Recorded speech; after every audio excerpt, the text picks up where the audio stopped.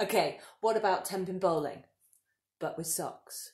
Now, obviously, if your child's in a wheelchair, you could have a little ramp or something that the socks can roll down to hit the target. You don't even have to have one sock. You could just send loads of socks down.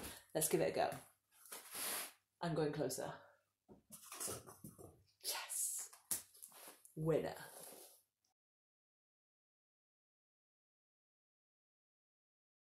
You could tie all the socks together and you could make a tug of war. You could do stretching. You could put the bottom of the sock and try and stretch the socks up.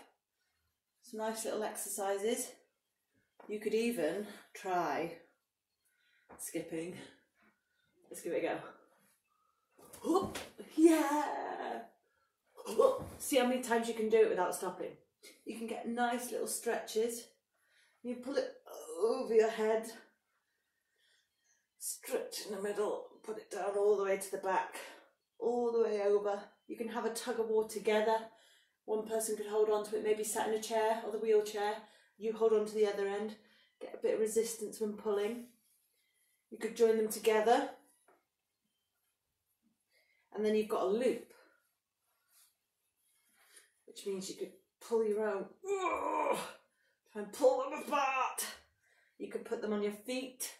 Try and pull the socks up, like that. Bearing in mind, afterwards, your socks are going to be really long. So if you don't mind that happening, that's another idea for you with socks.